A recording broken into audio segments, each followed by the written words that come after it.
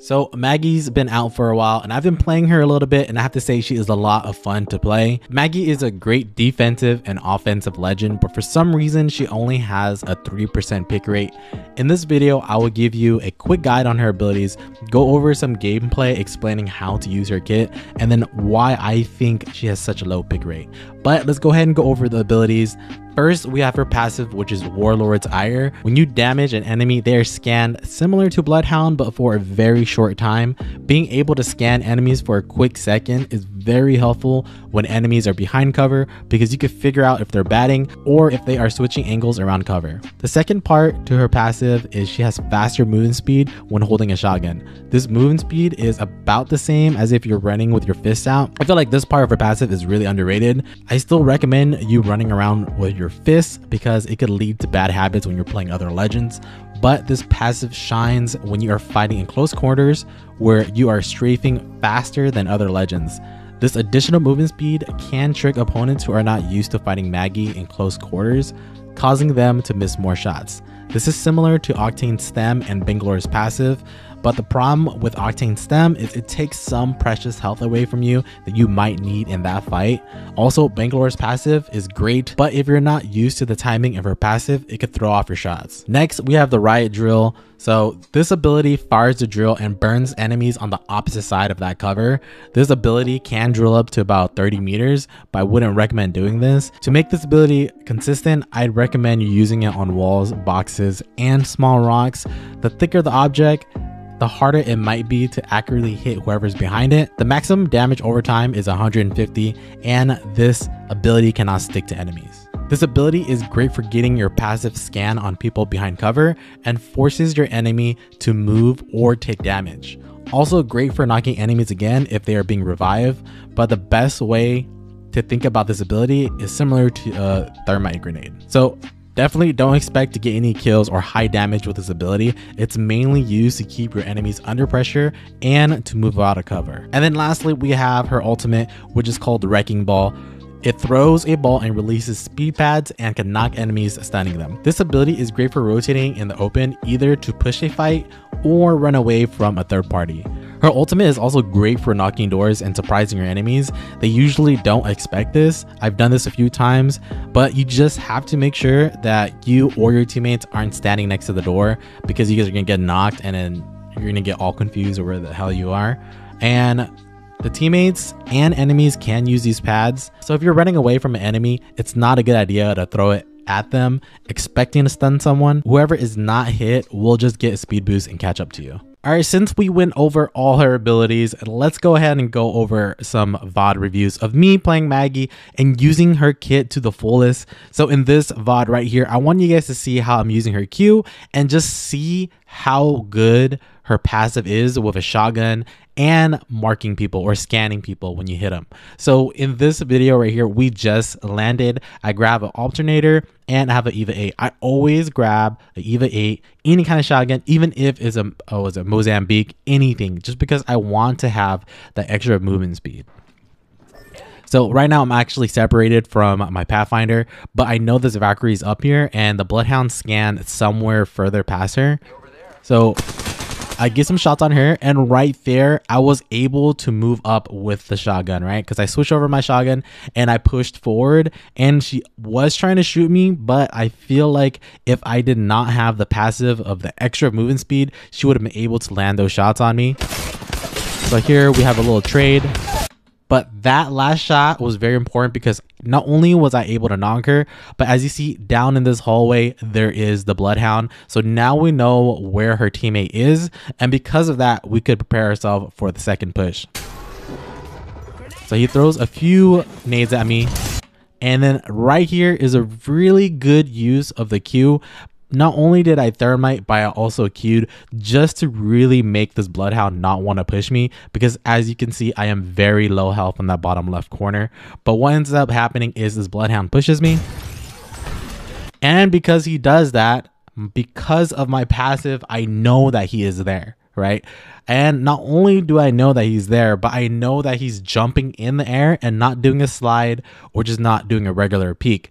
And like I said, don't forget how low my health is right here. So of course he misses a few shots, But because I have this passive and because I have a shotgun, I'm able to get the last shot on him and get the kill. So this VOD right here is just a good example of how I use Maggie's Q. And not only that, but how good her passive is with the movement speed of the shotgun, and more importantly, scanning people in the back when you're shooting at an enemy. All right, for this last VOD review, I'll be going over how to use her whole kit again, but more importantly, just how we use her ultimate here. So it's me and my friend versus 2 other squads. It's the last circle. So we ended up getting a few shots on this Seer right here, which was nice. One's relatively low. And then this Octane peaks, but then because I know that this is his only cover, I'm going to shoot my Q preemptively.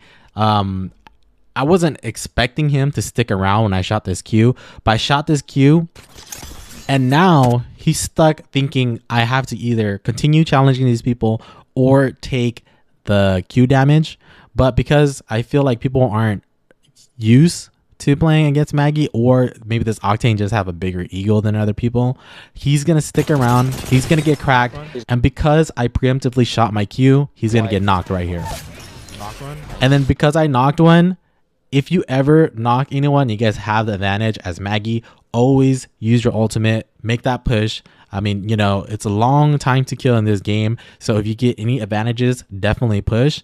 And more importantly, I want you guys to see just how big Maggie's hitbox on her ultimate is. So let's go ahead and play this. Right here, I was able to hit the Seer and the Octane, but just kind of look how far my ultimate is away from them. I know it kind of hit this corner, but then like it didn't even seem like it touched them, but somehow they both get knocked. Like you see my ball's over here, right? Because the pads is where the ball bounced, but I was able to hit both of them and get a nice little PK kill right here. And then lastly, this is just a very quick thing, is the third team end up coming like to push us or whatever. And I just want to show you guys how good her passive is. And it's kind of underrated. So just this team pushes us. They're right on the catwalk. Yeah, so one's on the catwalk. On my right side. I was able to get a nice shot on this Wraith right here. So I know she was low. And then right here against this Pathfinder, okay, I know I missed all my damn R3 shots. I'm trash, but we're talking about the shotgun passive here. So don't forget, because you are essentially holstered, or like your fists are out when you're using a shotgun, you're able to build velocity a lot faster than people if they have a shotgun out too, or any other kind of like gun in their hand. So because I know that, and I'm like worried that this Pathfinder is going to hit me while I'm strafing, I go for a longer strafe into a slide, right? So I know you could also do this with other legends, but because of her passive, you could do this faster than other legends, especially when you're getting shot at. So right here, I do a nice slide and I was able to get a shot on him. But sadly, I push down, I miss all my R3 shots, and then the Wraith gets me. But oh, the Wraith jumped on me. We do end up winning this game, luckily. Thank goodness. Thank goodness my teammate was able to clutch it up. But in this gameplay, or this VOD review right here, it just shows you how versatile and good Maggie is, especially for like zoning. But let's go ahead and go over why I think she has a really low pick rate at 3%. All right, so why does Maggie have a low pick rate? As you can see here, she has a 2.9 pick rate right now, essentially a 3%. Close to Mirage, but still better than Crypto, Seer, and all these other guys. So why does she have such a low pick rate? Me personally, I like Maggie's play style just because it's a little bit slower. You have the ability to play defensively, and you're able to zone legends or enemies attacking you, and not only that, but you have the tools to help you push when you need to. So she's just a good all-around character. I feel like her issue is, more importantly, she doesn't have an ability that gives you like instant satisfaction when you use it, right? Or even like a get out of jail free card kind of ability. So like Octane, right? with his Q, his stem, he's able to get that boost of energy immediately. And with Horizon, you're able to get that gravity lift and get the hell out of whatever situation you're in. So when you're playing as Maggie, you know, you have to kind of play like a Gibraltar or kind of like a Caustic. That's just because you don't have that jail free card or ability to get you the hell out of wherever you need to be. I know there is her ultimate, but that's like, you know, you can't use her ultimate every fight. You have to use her ultimate every other fight or while you're rotating or something. So I think that's her big issue, is just because she doesn't have that instant satisfaction ability. All her abilities are either zoning or is damage over time. And then her passive, I feel like her scan passive, where you actually do damage and it highlights them, it's not like Bloodhound where it lasts for a good while. I feel like if they buffed Maggie's passive just a little bit to give her like another second or something on scanning people would be nice. Even I know like her teammates don't get to see the scan, which is fine, but I feel like if her scan was just a little bit longer in certain scenarios, it would be a lot more useful. Just then you get a little bit more information and people might want to play Maggie a little bit more because she's a little bit more of, I don't know, like a scanning champion or legend or whatever. But all in all, Maggie's a really good all-around legend. She's great for defense, she's great for offense when you finally find an opening, and with her passive, I guess you get mobility and you get scanning. So she's like, I feel like the most all around every single ability in the game kind of legend. So but mainly because she doesn't have that instant satisfaction ability, no one wants to play her. But I am telling you guys should play Maggie. Maggie is a great legend, and using the PK or the Mastiff, even the EVA 8 and the freaking Mozambique are all amazing. I love running assault rifles and shotguns in Apex.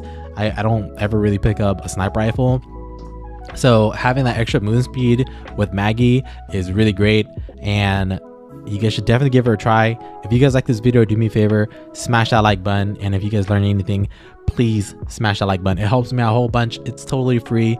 Go ahead, let me know in the comments if you guys are enjoying Maggie, and let me know in the comments too if you guys learn anything from my VOD reviews and my tips. Also, hit that subscribe button if you guys want to see more Apex gameplay. I will be uploading some more. I'll see you guys in the next video. Peace.